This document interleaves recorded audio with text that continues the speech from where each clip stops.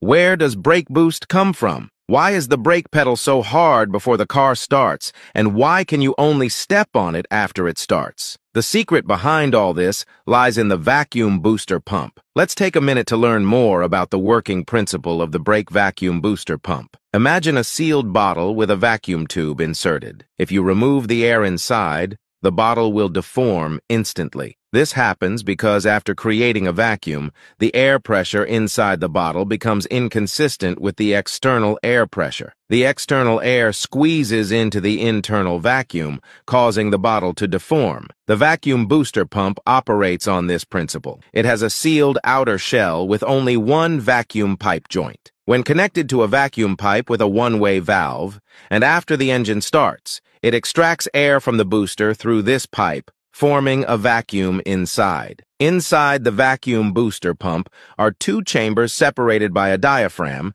but they are connected by a channel. So when the engine starts and without braking, both chambers are in a vacuum state. When the driver steps on the brake pedal, the channel between the two chambers closes and air enters the left chamber. Since the right chamber remains in a vacuum state, pressure builds up in the left chamber. This pressure pushes the diaphragm to the right, and the force from stepping on the brake pedal combines with this vacuum pressure to create a boost. When the driver releases the pedal, a valve piston prevents air from entering the left chamber, and channels between both chambers reopen. The air inside is then evacuated by the vacuum tube, restoring both chambers to a vacuum state. If the vehicle is not started, both chambers of the vacuum booster pump contain air and lack vacuum pressure to assist in pressing the diaphragm. Therefore, it feels very hard to press. Essentially, there is no power assist at this time.